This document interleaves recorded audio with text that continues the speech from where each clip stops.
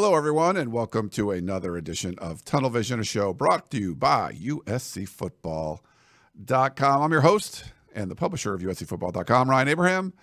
I'm in studio all by my lonesome. I'll tell you why in a second, but we're joined remotely. We got triple-double himself, Connor Morrissette. He's over to my left. What's up, Connor? How's it going, Ryan? Good. He's freshly back from San Diego, where USC defeated Louisville in the Holiday Bowl 42-28, so we'll get his thoughts on that. And we got Shotgun Spratling way on the East Coast, where I just came from. Shoddy, how you doing, man? Hanging in there. He's here, and we're all together remotely, but we're not together in studio. Usually Connor would be in here. I came home from my Christmas trip and ended up I tested positive for COVID today, so couldn't have Connor come in. I'm feeling fine. I mean, I'm doing the show and everything, but got the Rona, my second time doing this. But hopefully things are going to be okay and go through. But we want to do the show because USC got a big win, which I don't know. Remember in bowl games, if there was the least amount of hype and the least amount of expectations going into a bowl game as there was for this one. I mean, USC's been like crushing off-season stuff, and then there would be disappointments like in season. And then the last, 6 weeks or so, there were sort of like disappointing off-season stuff with like the recruiting class being in like the high teens and not really just crushing the portal and a lot of guys leaving. So the off-season stuff, the off whatever, it wasn't like great. And then the on-the-field stuff, they actually came out and played well. They blocked and tackled, which this game is largely about, and they end up getting a big win. So we want to talk about all that. Connor was there, like I said. Shotgun and I were watching on our couches, or I'm not sure exactly where he was watching. We are live on YouTube, Facebook, and Twitter, or X, or whatever you want to call it now. So if you are on YouTube or Facebook, you should be able to put a comment during the stream, and I can put it up on the screen. Like we have one up here that says Miller Moss. Yes, huge. Oh, I'm sorry, that was maybe the old comment. Let me try that one again. Of course, that's not working, but we'll try one more time. Okay, here we go. I think it's working now. Yes, Miller Moss. Huge game for Miller Moss. Sets a USC record, 6 touchdowns in a bowl game. Pretty impressive for him. So I'll try to put your comments up there on the screen. We are not going to do live calls today just because we're going to try to keep this an hour. USC basketball tips off at 6 p.m. We're doing on the West Coast. We're starting this at 5 p.m. So we'll try to keep this a tight show, kind of get everyone's thoughts on the game and get you guys, talking about this again. Because, again, it was really exciting to see this team without Caleb Williams, with only 52 scholarship players available to play, and get a big win. Look good. Defense tackling. I mean, it was kind of crazy. But, Connor, you were there. Maybe we'll get your thoughts to start. I mean, this was I liked your instant analysis with Chris. But, man, this was I was surprised. I don't know if you were surprised and what you kind of think of this one. I was certainly surprised. I thought they would lose by 10 points, I said in the pick'em, so wrong on that one. The big story, Ryan and Shotgun, has to be Miller Moss with how he performed. USC goes 3-and-out on the first drive, and then they allow a touchdown to Louisville, and sure, we all thought the same thing. Here we go again.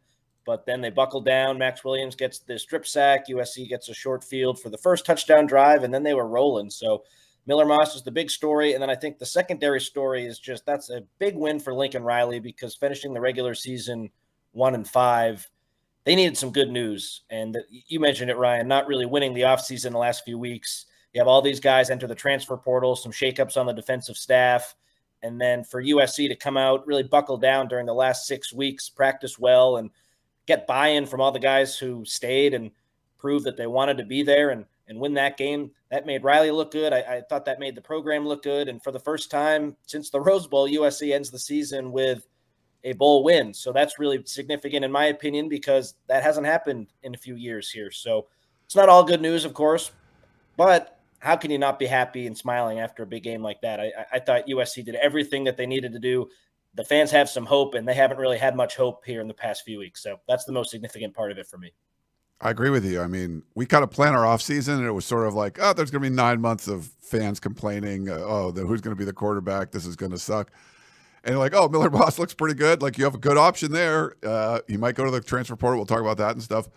But I think now, like, just that 60 minutes of football could change the next several months of hey, there's a little bit more optimism that the defense can play better and the offense can still be good without your generational quarterback, Caleb Williams. But Shotgun, what were your kind of thoughts on the game? I mean, we knew there's going to be questions going into this offseason, but I think the questions have changed now. I mean, the questions were going to be all centered on the defense and what is USC going to do and how different can things be next season? How much change can actually happen? And you go, oh, Lincoln Riley can actually coach and can motivate again. You know, some people had doubted that after, the recent, turn of events for USC at the end of the season. But I think the question now is Miller Moss the quarterback going in instead of, all the questions of, is USC doomed? Is Lincoln Riley going to leave for the NFL? Is Lincoln Riley going, is USC going to fire Lincoln Riley? All these random rumors we keep popping up on our message boards and stuff. Now it's back to about football and can USC be great again next year? Can they get the right people in? And it makes you wonder what happened this season. Seeing the effort, seeing the tackling, seeing all the things that we thought were potential for this team coming into the season. That's what I expected out of this USC defense this season. They weren't great, but they were good. They were good enough, plenty good enough when you score 42 points. And the offense was going to put up points, we felt like, throughout the season if the defense could be at least decent. And, they were flying around the ball. The tackling was fantastic. Get a lot of credit to Taylor Mays. The secondary in particular, the tackling with 7 bodies. The secondary, looked fantastic. I thought that was a real standout point. Outside of Miller Moss, that one was one that caught my eye for sure. Some of those young guys that hadn't had time, like Anthony Beavers, getting opportunities, and maybe he's not even a young guy now, being a third-year guy in the program. But those guys making the most of their opportunities. Prophet Brown making the most of his opportunities. Jacoby Covington showing he can be a shutdown guy on one side instead of being a guy that's rotated in and out with other guys that are not with the program or there are question marks about where they are with the program with someone like Sierra Wright. So, I think there's a lot of positivity that comes out of this and hope going forward. And I don't know that we thought that was going to be the case. Even if you would have said they would have won, it probably would have to be a 45-42 shootout type of win, and you might come out confident in the offense again. But I think this gives you a lot of confidence in what the defense can become, especially if they get the right guys in and everyone fighting for each other. And that was interesting to hear those comments afterwards from the players talking about how the 6 weeks has been since the season ended and the different things they've had to do. And I liked a lot of the changes that were made just to, Lincoln Riley said they had to completely change the game plan defensively because of the opt-outs, because of the injuries that they were going to have. And I'm thinking that means, hey, you got 7 people in the secondary. They played more zone, something they hadn't really done all season. And they did it because that takes less energy a little bit. That's part of the reason why it went into it. And you saw those guys get tired towards the end of the game, but they still found a way to get the win. So I think there's a lot of positives to come out of this and a lot of hope that you can take from it that USC's not as far away as we would have definitely thought they were after that UCLA game. And maybe that's going back to Lincoln Riley also. Oh, we're 1 or 2 plays away. There were a little bit more than that, but they're still not as far away as, can be overcome with a really good offseason. And that's going to be the question. Can they go have a really good offseason springboarding off of this Holiday Bowl win? I like what you said in this sort of like when you see them play like this with only 7 guys available in the secondary and you play 5, so there's not a lot of backups there. Losing Caleb Williams, losing Brendan Rice, losing Marshawn Lloyd. I mean, all that goes on and on about who was not going to be in this game. And you put an effort out there that looks like that's good. Like it was like, okay, you're missing some guys, you could still play well. It was above what they were playing with the full complement of players that they had, not below it. And I think your question of what the hell happened this season is valid because it's like they should have been, with the talent they have out there, they should have been way better. Like, oh, they didn't play a lot of zone. The inability to make any sort of changes on defense where you're just like, hey, we're going to mix it up and play some zone because we're just getting burned. We play man-to-man all the time, and one guy misses his assignment, and it's a touchdown. And they never got away from that. And, this is just one of those things where what the hell happened? Like this was really almost like a throwaway season when you can just sort of like coach them up a little bit better with less dudes, less talent, and get the kind of performance you saw last night, I mean, it's like a head scratcher to especially how the season ended, and even the games. Someone put a comment in there. This was the only game USC won that you actually felt good about. It was probably the best USC fans have felt after a game. Most of the other wins, like triple overtime against Arizona now looks pretty good because they are good, but at the time it did not. And the allowing a lot of points to some of the the lesser teams on the schedule, Colorado's comeback and all that. There wasn't a lot of like feel good after a game. This one was. So I think you're right. It's encouraging that you could have a depleted team and still play at a very high level. And I think that's what USC fans could kind of cling to going forward. But I was not expecting this to be like a feel-good thing. This was sort of just like, get this bowl game out of the way and move on. But it ended up being like a feel-good moment for fans, which is crazy. To answer the question about what was so wrong with the team, I think you have to start with Alex Grinch, and we've piled on him, so I don't want to spend too much time there, but he was certainly a problem. And then I think in a weird way, RJ made this point to me earlier, and I think it's a really good one. Having fewer scholarship guys available might have helped in a one-off bowl game situation like this where you had all this time to prepare. Like the linebackers, if they make one mistake here or there, it's not, oh, you're getting pulled on the next series because we have someone else who was a really highly rated recruit, and even though he isn't playing well, we got to give him a chance because you just made a mistake. And the same can be applied to the cornerbacks. Prophet Brown, I thought he had a really good game. I don't really remember him messing up, but say he maybe did something that wasn't perfect. I don't think he felt much pressure like, okay, if I make one little mistake, I'm out of the next series because we have these other players who were highly rated recruits, and I'm just lucky to be out here for whatever reason. You know what I mean by that? I think having fewer guys help them in this situation, and having all these guys be so bought in was important. You look at all the people who left in the transfer portal, all those negative headlines, that might have helped USC because I don't know how bought in a lot of those guys were at the end of the year. You had everyone bought in this game, and even though there weren't as many bodies as usual, I think the buy-in factor was huge, and not having a lot of pressure on these guys I think was important as well. Defensively, they couldn't really stop the run, but they played well enough to win, certainly only allowing the 28 points, and that's all we could have asked for all season. I still think they have a long way to go, and Danton Lynn is going to come in and should help that unit for sure. I think the lack of pressure these guys were playing with was significant, and to me, that really factors into it. I don't know how you feel on that, Shotgun. Yeah, I think that you look at it, and I think not having anything to lose in this game, it definitely makes things a little bit easier in that regard. But I think, there were mistakes still made. They blew a couple coverages. Some people were saying, hey, we didn't see any blown coverages. Like the very first play, the guy's running wide open, Louisville doesn't connect.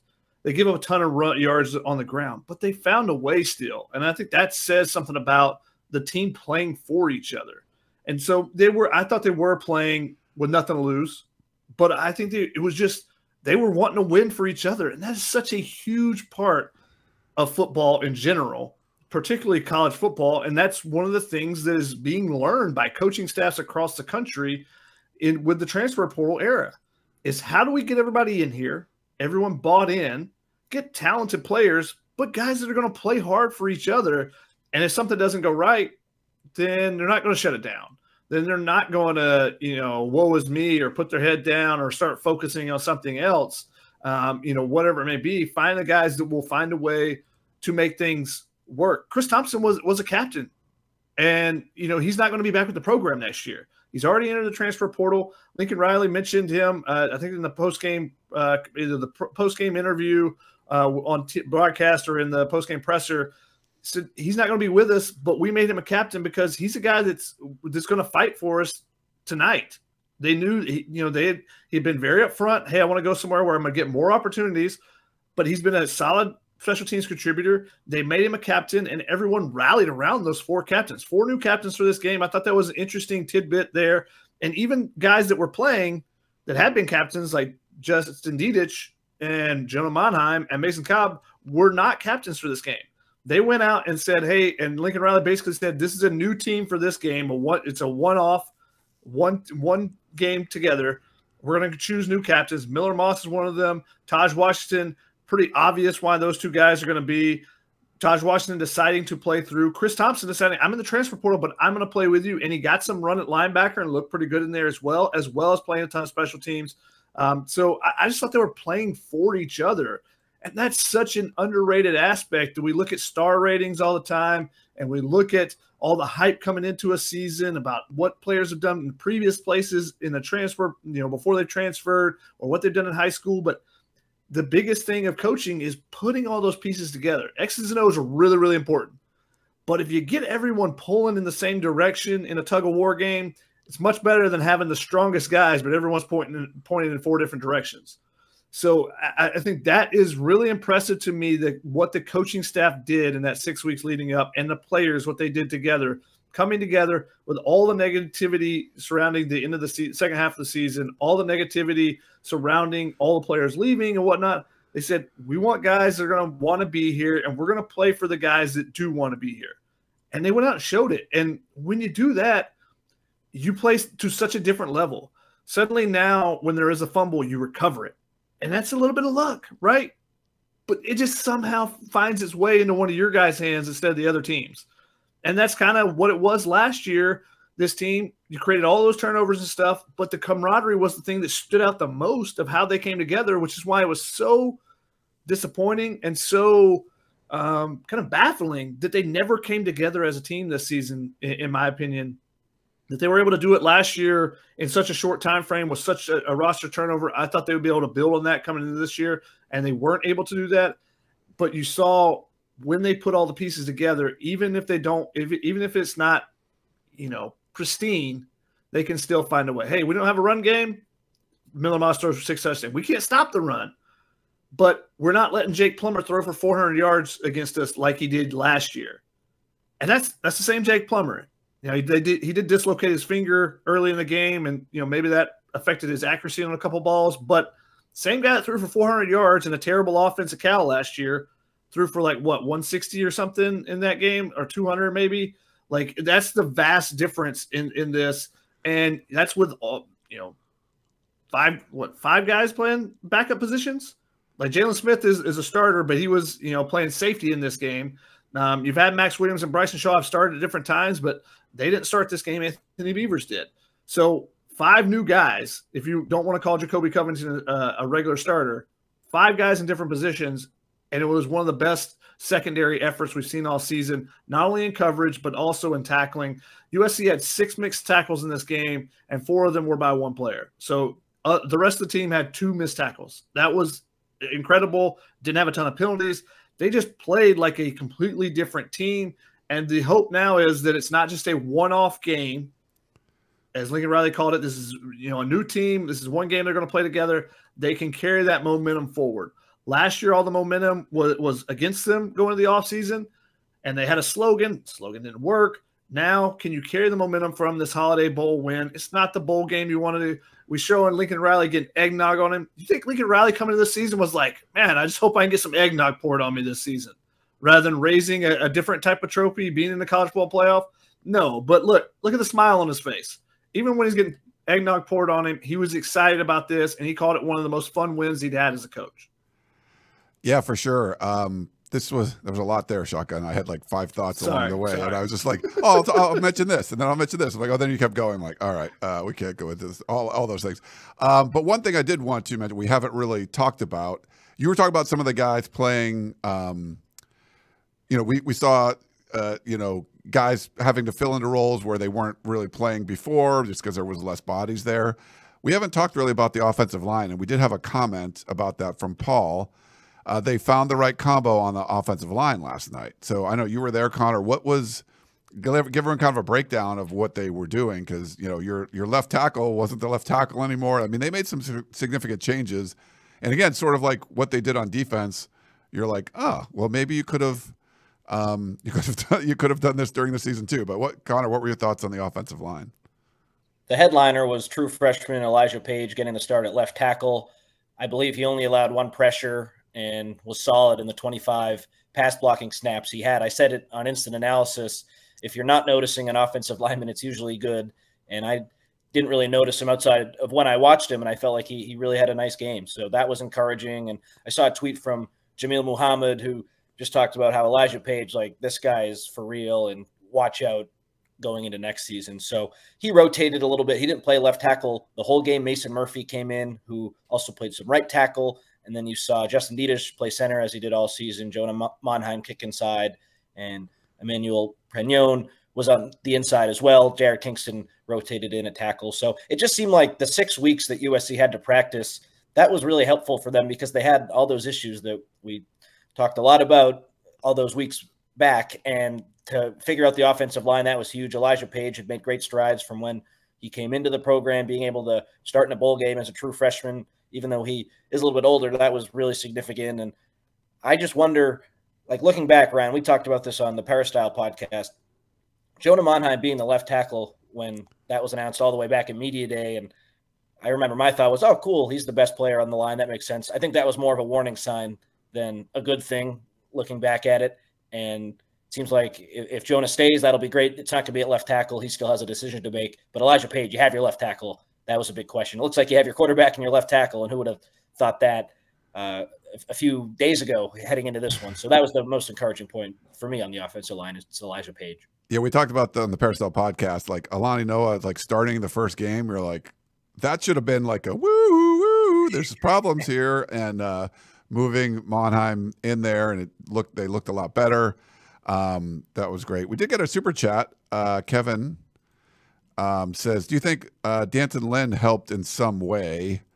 I think so. So thanks for the super chat, by the way. You don't have to do that, but that's cool. We got a couple bucks from Kevin. Happy holidays to you. Thank you for that. And please hit if you're watching on YouTube, please hit the like button. We like that. But I asked Lincoln Riley at practice, would the new coaches be involved in the defensive game plan? He said no, they're going to be recruiting and all that. Maybe it was the audition factor that players wanted to play harder. But I tweeted this out. When Lincoln Riley got hired in November of 2021, USC had a stinker when they played Cal, and Lincoln Riley was the head coach. That could have been an audition moment for everybody on the team, and that didn't seem to motivate anybody. But the defense looked a lot more motivated. But any thoughts on this one? If you want to go shotgun, you can go first. I would say that I think the audition factor did play into it. I think even that Cal game, I just think USC wasn't very talented in that 2021 season. And, with Jackson Dart going down early, Miller Moss being thrown into the mix, your backup not getting all the reps during the week, all that. And there was different motivation then. 6 weeks, you can kind of, after that disappointment of the UCLA game, you can start building them back up to be a little more motivated versus this game has been thrown on to the end of the season. Everyone else is already done. You have 1 week to, and it wasn't, the audition factor wasn't, 3 weeks building up going into the game like it was for Denton Lynn. It was 3 days or whatever it was for Lincoln Riley being on campus and checking them out at practice and whatnot. And that team had some turmoil and stuff going on too, with players not wanting to play and some people not traveling. That one, I think there was 47 scholarship players that traveled for that game, if I remember my count from that one. I looked it up last night. I think that's what I said. Last night, Connor kind of 53 players. So, a little bit more there. But I just think the audition factor of, let's go out and make some plays. And I thought that the same thing happened in that Cal game. They just weren't as talented. Yeah.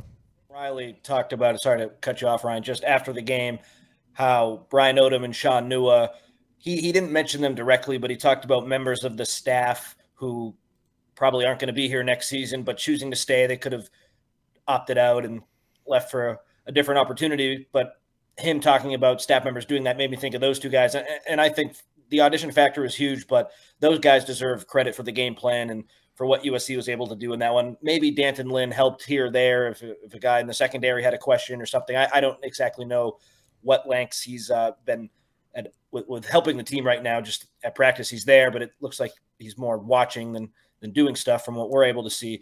So Sean Nua and Brian Odom, it's been a tough year for those guys, but I think to what Shotgun said earlier, they had to revamp the game plan a little bit. And USC's defense, from a personnel standpoint, was certainly limited this season, and we saw that it was limited in the game. But the fact that the team was able to get the win and play a lot better than they had all season against a good opponent, I think those guys deserve more credit than D'Anton Lynn does in that regard. But the audition factor can't be overstated. I agree with that too. Yeah. All right. So we did get a super chat. I want to pull this one up there from Maurice.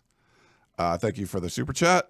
He says Miller Moss had on-time throws and played within the scheme of the offense. A great sign.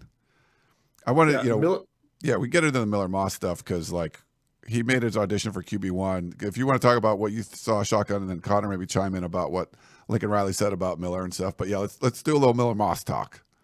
Yeah, I mean, some of the throws were terrific. I mean, the window throw that he threw to Kyron Hudson, that was through 4 defenders. It's one of those oh no throws from a coach, and then you're like, whoa, he fit it in there. He did miss a couple throws. He had Zachariah Branch a couple times over the middle. He threw a couple balls behind guys. He was a little skittish early, but I thought it was awesome to see. You know, that first drive did not go well.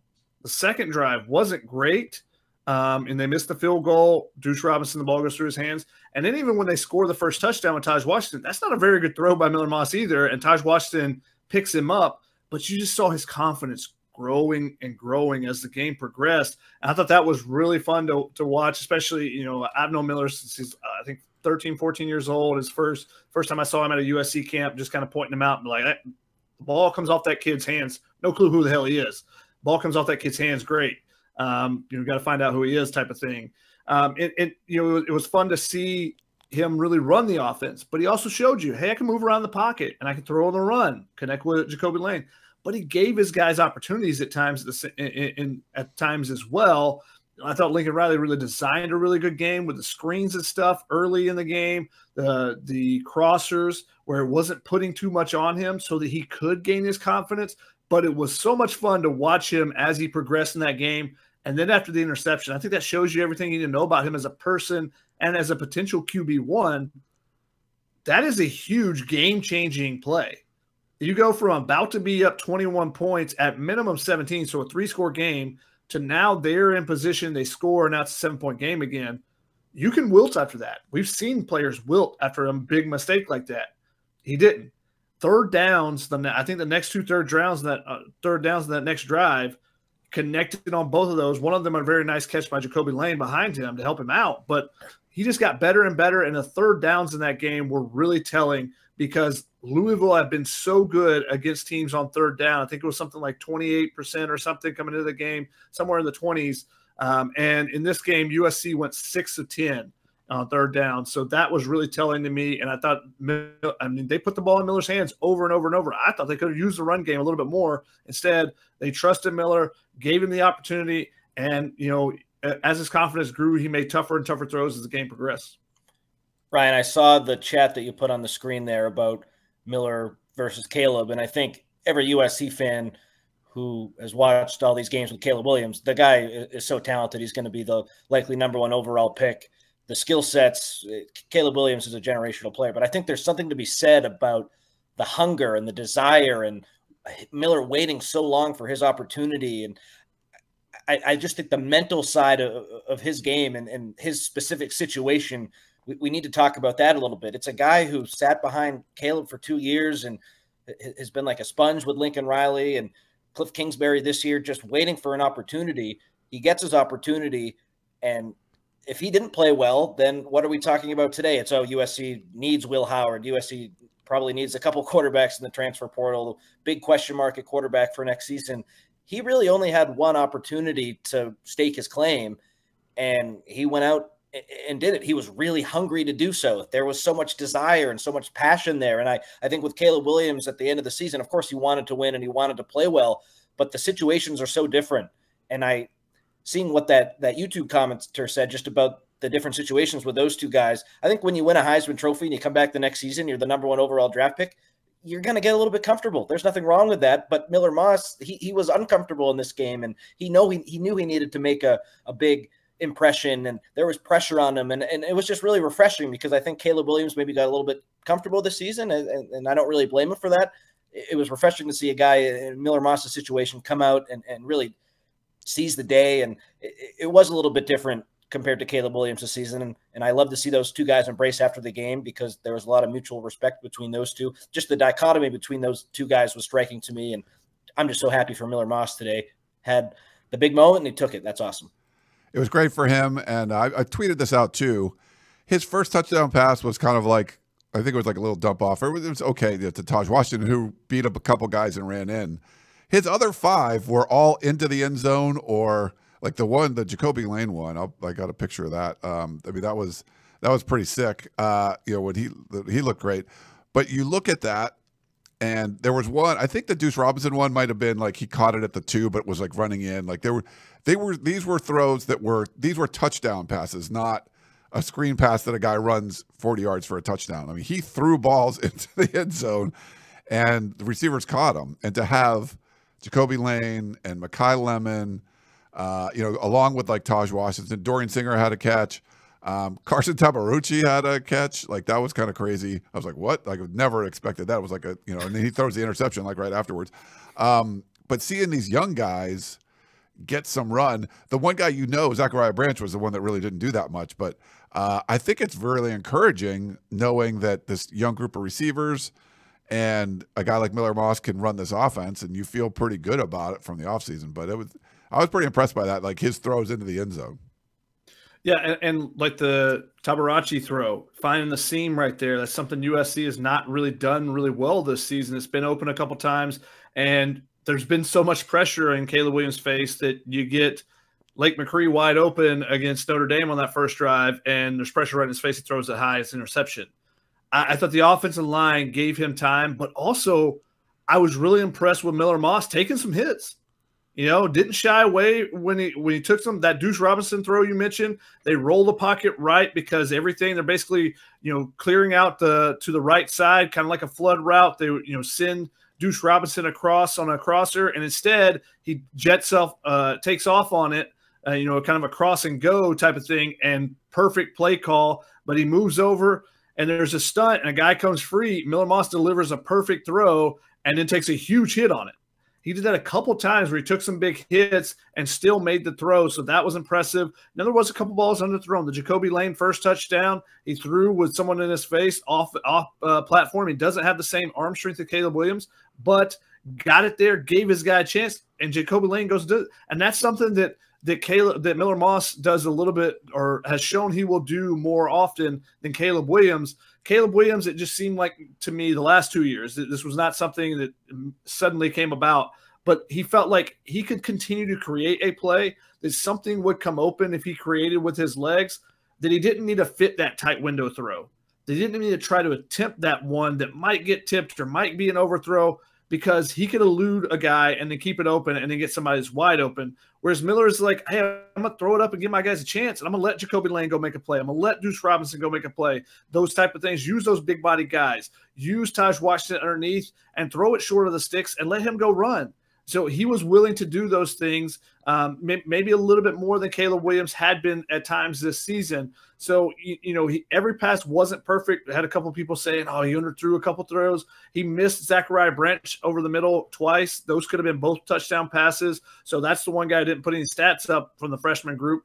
But how about that young group, like you talked about, making plays for him? Jacoby Lane coming back for that touchdown. Mekhi Lemon stretching out to catch that first one over the middle that really kind of took the top off for the offense. It's like, okay, we can, relieve some pressure and let them go. And then also the Jacoby Lane third down catch I mentioned earlier, when the momentum was going against USC, Louisville had scored after the interception, and he just catches it, sliding kind of with his feet out from under him, reaches back and makes a tremendous catch. That was probably the catch of the game.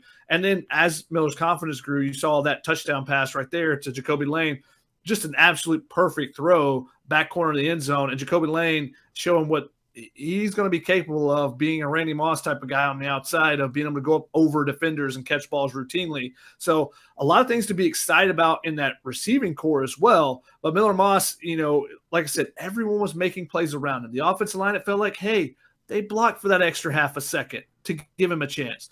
The wide receivers, hey, they made those catches that were behind them. Whereas, there are times this season where, people didn't make catches for Caleb Williams. So all those little things just seem to add up. And I think that's the product of Miller Moss being a locker room guy that everyone enjoys. And Miller Moss, it was great to see because, like I said, I've known him for a long time. This is a kid who grew up. His first real memory, if I remember correctly, was USC destroying Illinois in a Rose Bowl. So he has always wanted to play in a Rose Bowl. He's always wanted to have that. When he committed, he talked to me about, going to Matt Leinart camps as a youth. Growing up watching Mark Sanchez, I think it was Mark Sanchez Illinois game was the first one. John David Booty, one of those two. So watching those guys, watching Matt Barkley, all that type of stuff. So that made it even more of a fun night and a fun moment to see Miller Moss thrive. And, when he got his opportunity, make the most of it.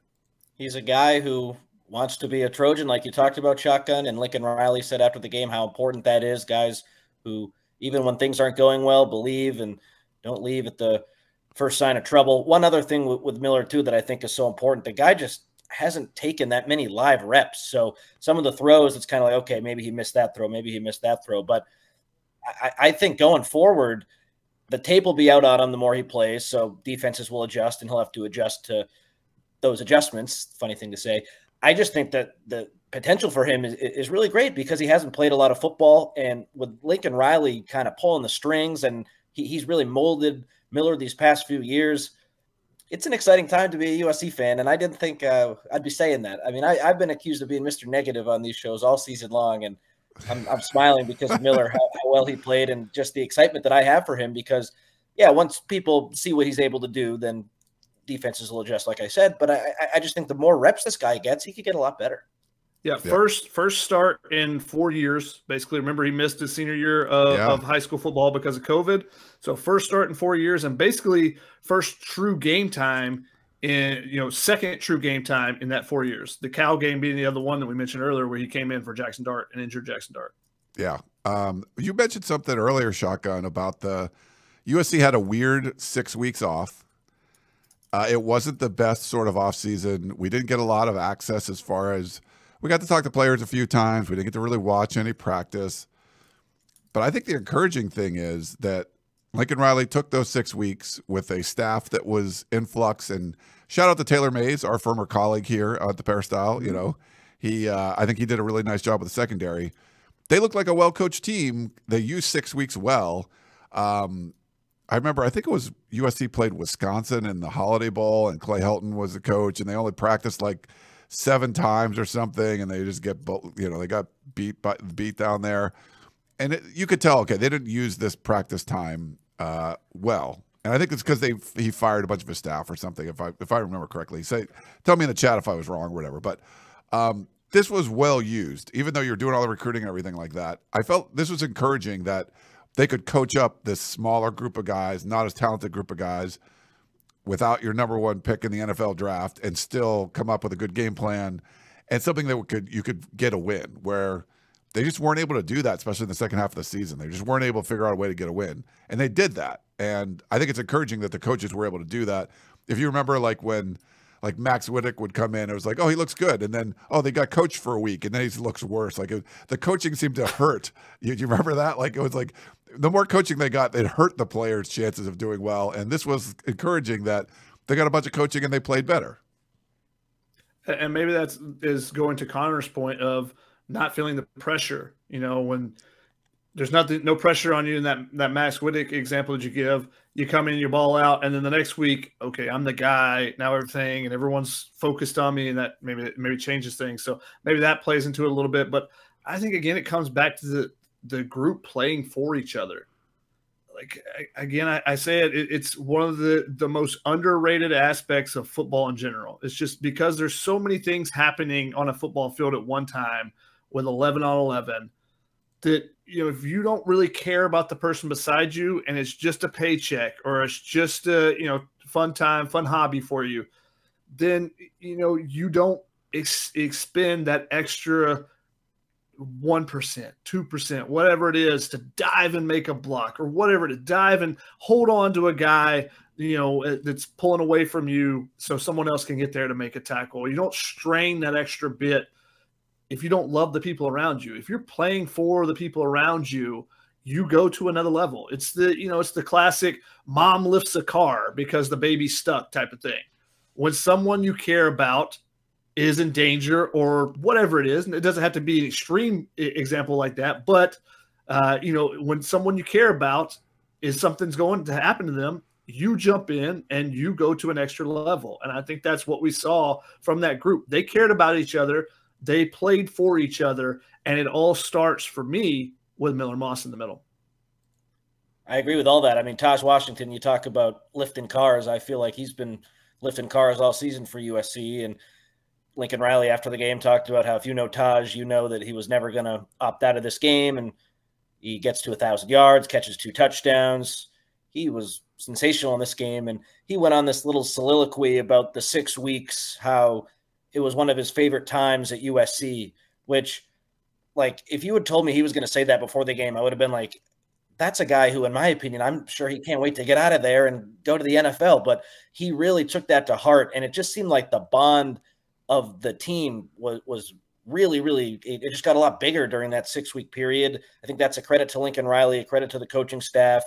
And that's another reason why fans deserve to be excited for next season. I think all of a sudden, even though Tahj is leaving, but the receivers behind him are really good, you have a really good core going into the Big Ten. And I think there were some serious question marks about that core leading up to the Holiday Bowl. One game doesn't fix everything, but finally there's some positive stuff to talk about. And I think the recruiting class that they had in 2023, the guys who are still there, that's going to be a really, really big base of talent for you in the Big Ten. And a lot of those guys show that they can play last night, which was huge. Yeah. Couple things, and we'll get to questions. We're trying to wrap this up in 20 minutes or so. USC basketball tips off against Oregon at the top of the hour. And, of course, if you want to see Arizona and Oklahoma play, that starts at 6:15 too. I'll definitely be watching that one. I want to give a little shout-out to Jalen Smith, who one of my favorite players on the team. And, childhood friends with Miller Moss, Bishop Alameda. He gets the defensive MVP. I don't know if I've ever seen this, 12 tackles, all solo. And he moved over to play safety because Shotgun mentioned before, there's just a lot of guys were out there. Kalen Bullock wasn't playing. So, I mean, a lot of guys were missing in the secondary. He stepped up, and I thought he had a really good game. Yeah, J-Rock's one of my favorite guys on the team. Same thing with Miller. Like, I feel like I've known this kid for a decade now. So seeing him, especially when you can watch the Snoop League documentary as well, to see him as a true kid. I didn't know him back then, but from the Bishop Alameda days, premium 7-on-7, both those guys were teammates at both of those spots. Like you said, very close friends, and came to USC together. And to see them ball out like that was really fun. 12 tackles, career high for Jalen Smith as well. And like you said, being thrown into a position he has not practiced all season. For you, Shotgun, I wonder with the transfer portal additions, maybe we don't know at this point, but I feel like Kamari Ramsey, I really like him as one of the safeties. Do you think Jalen Smith will play alongside him? Do you think he'll stay at nickel next season? Am I getting ahead of myself? Do you have any idea with that? Because I'm fascinated by his performance last night. I thought he played really well, and he had a solid season at nickel. Could he be the other safety besides Ramsey, do you think? I think the interesting thing will be, it'll be depending on where Kinley Arnold lines up, because there's a potential where you put both those guys at nickelback. You can run more dime if you want to. We actually saw Eric Gentry. They did some different alignments last night, some different things defensively that kind of threw off Louisville a little bit. We saw basically a 4-3 alignment with 3 linebackers, but we saw Eric Gentry kind of split out as a nickelback. And I kind of said, hey, he's playing nickelback, or maybe he's just being split out. Him and Chris Thompson were on the field together as the outside linebackers. So there's just a lot of options in that nickelback spot, if all those guys end up returning. So I think that's fascinating. And I thought Anthony Beavers looked really good last night. I mentioned him as a guy I thought with some extra opportunities could make some plays and, really finish the game strong with that punch. I mean, it looked like he'd been on the heavy bag, throwing some hooks in there. That was a perfect punch on there. If that would have connected with the rib cage, that might be a broken rib or something there for the Louisville ball carrier on that one. But he looked really good. So I think you have options. And, there's always going to be injuries and stuff like that. But, I think Jalen Smith showing what he can do here just gives Danton Lynn another piece of the puzzle, another piece where they can move around, something that they can, put him at safety, you can put him at nickelback. Is Achille Arnold has played cornerback in the past, so John Humphrey's coming in. We had a good showing for Jacoby coming in and Prophet Brown. We'll see if they bring anybody else into the cornerback room, but what's the pieces there at cornerback? And, competition is the best thing. If you can get better and better because you're competing each week, then, that's something you want to see as well. So I don't think anything's answered there, but that definitely opened my eyes to say, okay, maybe you need to look at Jalen Smith, because Jalen Smith was the guy that Alex Grinch really liked in that nickel position of what he could do, because he's a physical guy, even though he's not the biggest guy. He is physical, playing that nickel spot in the slot to help out with the run. So now do you feel like you can leave him there, or do you want him to cover a little bit more at safety and kind of run around like he did last night and go make plays? I thought the safety play was fantastic last night. I thought Max Williams looked really good in the nickelback spot, coming off the edge, getting the strip sack as well. So great to see him have a highlight going out his final game. Him and Justin Dedich, guys that we've known for the last, 5-6 years and longer because of their high school stuff. So it was great to see them be able to end on a win. I thought Chris Trevino wrapped it up really well at the end of his ghost notes, his game day ghost notes. If you haven't read that piece yet, it's always one of the best ones each week that there's a game. But just wrapping up what it meant for those seniors and to see them have success at the end of their final game, when Max Williams said he hasn't won a bowl game during his time at USC. So to see him have that was really cool too. But I think you got some options definitely at the safety and the nickelback spot next year. I think the one thing you look at this team, they were put, especially on the defensive side, players were put in a position to succeed. And I just felt like they weren't that for the whole season. You might have had better players. The semblance of talent that lined up to play against Oregon and Washington is better than what we saw play against Louisville last night. Now, those better offenses, but you could pick any of the games. But I felt like these players were put in a better position to succeed. And after Alex Grinch was fired, maybe there wasn't enough time in those next 2 weeks to make changes like, hey, we're going to do this differently. And over the 6 weeks, they could make, I don't know if Brian Odom, Sean Newer, were they a part of this or what? But it looked like the players were in a position to succeed as opposed to just being out there flailing and not sure what was going on. I don't know if that makes sense. That makes sense. And just the tackling, like we watched some defensive performances this year where the tackling was awful. And then to see Prophet Brown, I haven't looked at the PFF numbers yet, Shotgun, but I don't believe he had a missed tackle. Like even if he allowed a completion, the guy was going to the ground. There were no yards after the catch. It was just really refreshing. And he was a guy who was pretty low in the depth chart, didn't play a ton when everyone was available at cornerback. So that was a big thing that I took away from this game, that the tackling improved. And I can't exactly pinpoint why that is. I'm sure a little bit of the game plan had to do with it and the personnel and the desire, but it's not like, oh, they were doing this week, so then they just tackled better. I'm a little bit curious. Shotgun, I'm just interviewing you, I guess, here at the end of the show. Do you have any idea why they tackled better in this one? Like Prophet Brown, where was this from the cornerbacks all season? He looked awesome in this one. Prophet Brown did have one missed tackle. Him, Max Williams, and Mason Cobb were the only three guys to have any missed tackles last game, but only one for Prophet Brown. Okay. I just think the angles looked a lot better in my opinion. And I haven't rewatched the game yet, so I was watching on TV, so I get a little bit different angle than normally when I'm on the sidelines, but also when I rewatch plays over and over, you see things a little bit differently. But I thought the angles were better, and there were just multiple guys running. So if you were starting to slip off of a tackle, that the other guy's coming to help you out, whereas maybe we didn't see that in the past. And I thought that they just kind of funneled everything inside, the run game. Now, the run game gashed them a little bit. There were some big plays there, but they didn't let anything explosive in the pass game.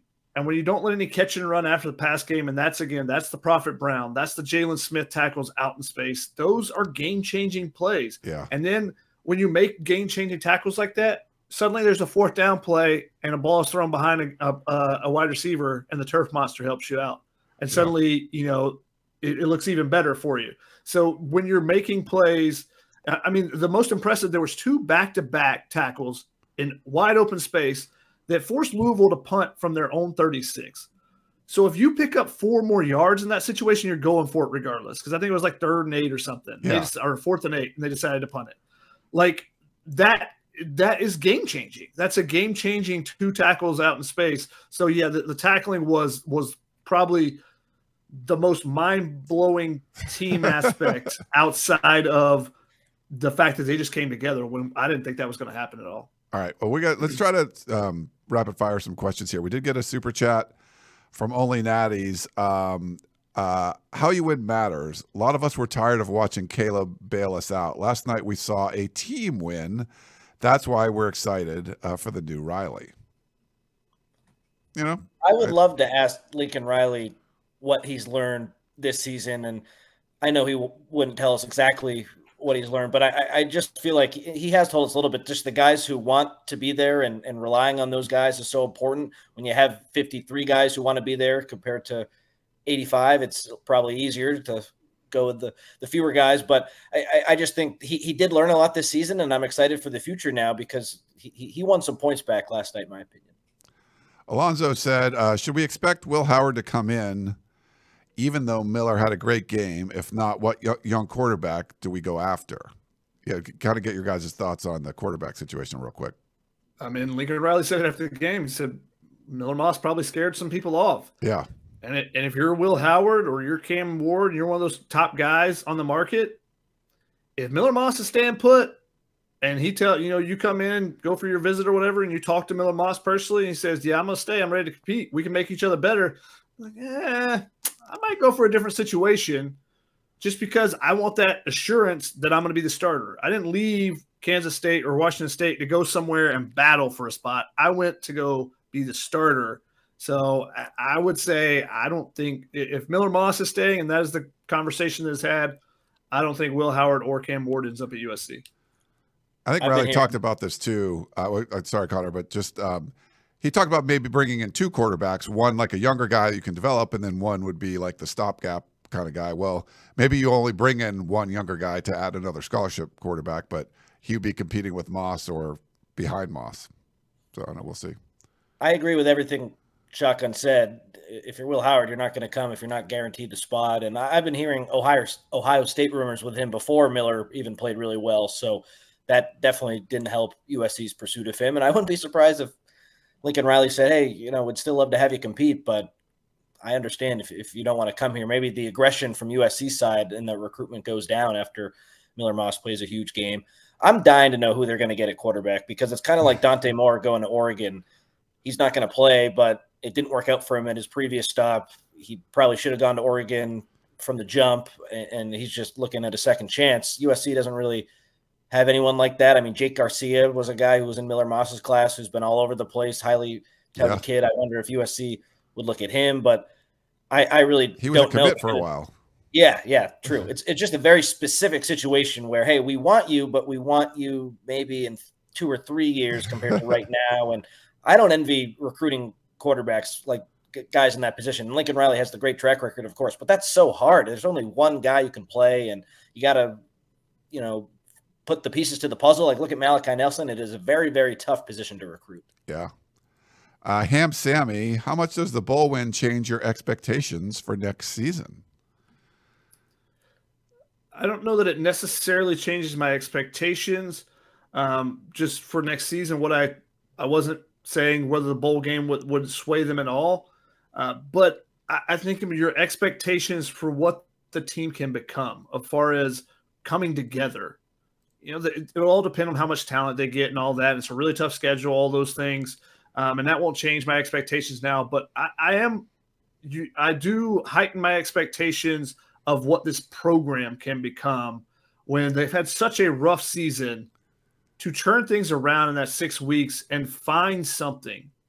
I don't know exactly what it is. It's something I'll be digging on the next couple of weeks with, trying to chat with, some families and different things and people around the program, but there's something changed. What was the difference? Was it just, cutting loose some people that didn't want to be there and were bringing things down? I don't know, but that's something I really want to know because that tells me this program can still grow. It felt like this program had run into a bog, and now it seems like, all right, they've gotten through, the Princess Bride, they've gotten past the big giant rat beast, and now they're able to move forward. So we'll see what they can do as the offseason continues.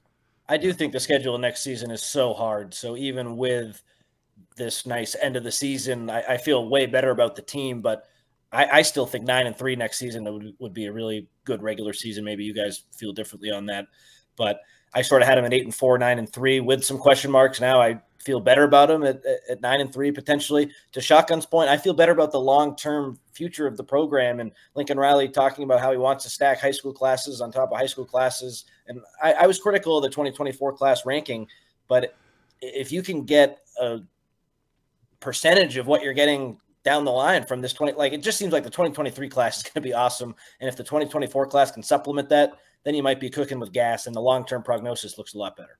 The weird thing was Lincoln Riley comes in, roster turnover that we hadn't seen in college football until prime, and we've seen some other schools go even crazier than that.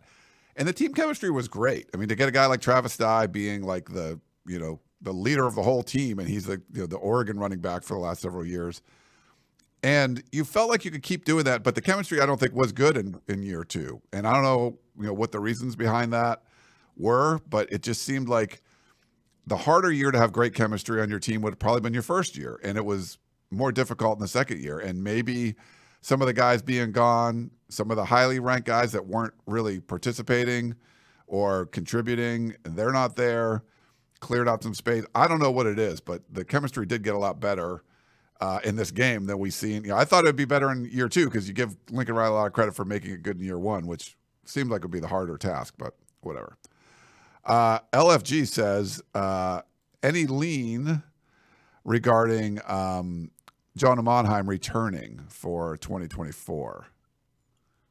It sounds like he's still really weighing his options, and it's going to be a tough call for him. So based on what I've heard, it still could go either way. I don't know if you guys have heard anything else. No, I haven't necessarily heard anything, but I think the fact that USC moved him in to guard, is that a showcase game for the NFL scouts, or is that, all right, let's start working towards next season? Looking at some of the other moves around, the fact that we didn't see any Alani Noah, the fact that we didn't see a little bit of rotation at right tackle with Jarrett Kingston and maybe Mason Murphy rotating in there, tells me that would lead me to believe it's more of a spotlight game. But, was that the case all around, or is that just the case in that one spot? I don't know. I think if he does come back, it's 100% he's not playing left tackle anymore. He's either going to guard or center. Yeah. And I'm sure he'll get a draft grade and then hear what the NFL advisors, scouts have to say basically about his game. And they'll probably say, yeah, we want to see more tape of you inside because that's your position at the next level. USA Football for Life. Eric Gentry tweeted last night sort of like it seemed like it could be a goodbye from the team, but it could also have just been end of the season tweet. What did you guys think about Eric Gentry? Will he be back too? Well, if you're a subscriber, then you would know. Aha, see? Very nice. If you're not a subscriber right now, I think we still got the 60% off deal going on. So I know how many we got people we have over 500 people watching on YouTube. If you are not a USCFootball.com subscriber, I mean, it's totally cheap, 60% off. Yeah, for an annual membership. So much good information and stuff on there, and some insight into what Eric Gentry's tweet was. The War Room will be tomorrow morning. Lots of great stuff in there as well, so make sure you guys go check that out if you're not a subscriber. And if you do, please jump over the Peristyle. That's our premium message board, the biggest message board in USC football history. It's been around the longest just because I'm old and I started it, created it by hand writing code back in the day. But yeah, go check it out and say hi to the P. Say hi to me on the P, and we'll come say hello. So hopefully you guys can join. And if you are already a member, thank you for that. And we'll do one last one from Steve. He says, which defensive players can play multiple spots that are likely to excel under Coach Lynn? Thanks. So some versatile guys. Like we'd mentioned Jalen Smith, it seems like he's probably going to get a bump from this. But any other thoughts on defensive players that might excel under Lynn? Sounds like Nate Clifton, the new defensive lineman from Vanderbilt, can play inside or outside. And I'm excited to see how D'Anton Lynn uses him. That was really the first D'Anton Lynn recruitment that we saw because Clifton was all in really fast out of the portal right after Lynn was hired. So he jumps to mind there. We talked about Jalen Smith. I think the linebackers are the linebackers. You won't really see too much rotation there, but that question makes me think of guys in the secondary and guys in the defensive line. Yeah, we mentioned some of those guys. Eric Gentry is the unicorn. Can you figure out a way to get him to his greatest potential? He is such a unique weapon, but it also takes learning how to mold him into what you need him to be, what he can be. And that takes a little bit of extra effort. We'll see if D'Anton Lynn can get that from him. Bear Alexander is also a guy that's very versatile, but it will depend on the pieces around him. If USC can't get a true trench tank nose tackle, then you're going to have to leave Bear Alexander there because he's the biggest guy and he can work against the center. But if you do, you get a couple guys, Now maybe you can move Bear from 0 tech all the way out to maybe a 5, even maybe a 7 at times, depending on, you know, who else you're putting in the game, just because he is a unique pass rusher. So if you get in some of those 3rd and long situations, he can be a guy. And how about that play last night? Can we touch on that real quick? It looks like the one where he makes a tackle for loss on the running back, and he didn't make a ton of plays in that. He was eating up, you know, some blocks and stuff. But that play just stood out. It was beast mode. It was a bear mauling in that one because he sits the center back with one hand and basically shoves him into a tight end that's coming across and uses the tight end. It looks like he did it on purpose. Now, I don't know if he did or not, but it looks like he saw the tight end coming across the formation and said, let me shove the center into him, so that his momentum, the tight end's momentum, is going to take out the center and open me up to go make a play. So he took out 2 blockers with one hand, essentially, and then he goes and swallows up the running back for a tackle for loss. That's the type of play that Bear Alexander can make. Now, if you put more playmakers around him, and if you can find a way to open up Anthony Lucas, ton of potential, only played a handful of snaps last night. That's a guy they still got to figure out a way to get him to his potential as well, like Eric Gentry. Those unique athletes, if you can find a way to use them that best kind of accentuates their talents, that's when your defense can really take off. And Anthony Lucas, you know, with this new ruling on 2-time transfers, he's a guy to keep an eye on too with the number of snaps he's played the last half of the season.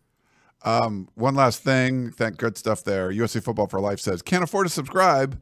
I need a new transmission and saving for my teens' college tuition. Give up the info, guys. Tell you what.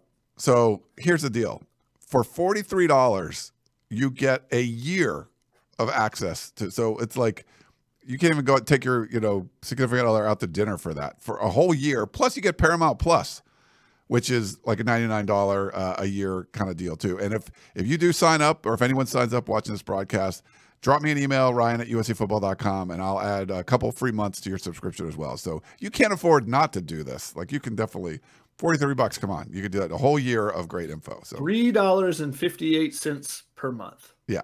Right now during this current, and 60% off is one of our best deals of the season, or best deals of the year. So make sure you jump in, especially with this wild time of the season progressing right now, the off season progressing, the transfer portal and the February signing period, all that type of stuff, coaching movement, all that will be, you want to get the inside access. You want to be a USCfootball.com Peristyle member. I'm obviously, I'm sorry, Ryan. I'm obviously a homer, but I was subscribed when I was at Sports Illustrated because I was like, I got to see what's going on. I got to get the inside scoop.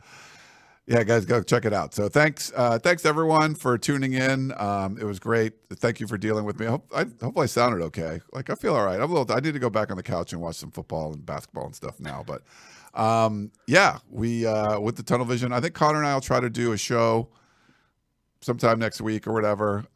Shotgun, you guys doing any more podcasts? What's your Helium Boys will be reunited on probably Monday night. So Monday night. Okay. Oh, isn't that New Year's Day? Maybe Sunday night or then Sunday night or Monday night. We'll see. We got to figure it out to get it. But we'll have something for you guys in the next couple of days as well. Chris has already been sending me ideas for things he wants to do.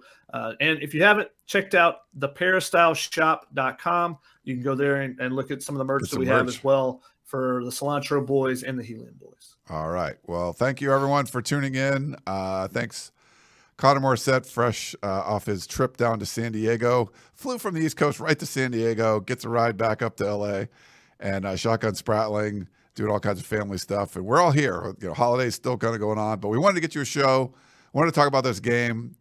Was shocked at the result of the game that we were talking about this excitement heading in the offseason, but I think it's a great thing for USC fans and hope you guys enjoyed it. So for Connor and Shotgun, I am Ryan Abraham. Hope you enjoyed the show, and we will talk to you next time. Don't forget to check out USC UCLA women's basketball too this weekend. Top 10 matchup. Nice.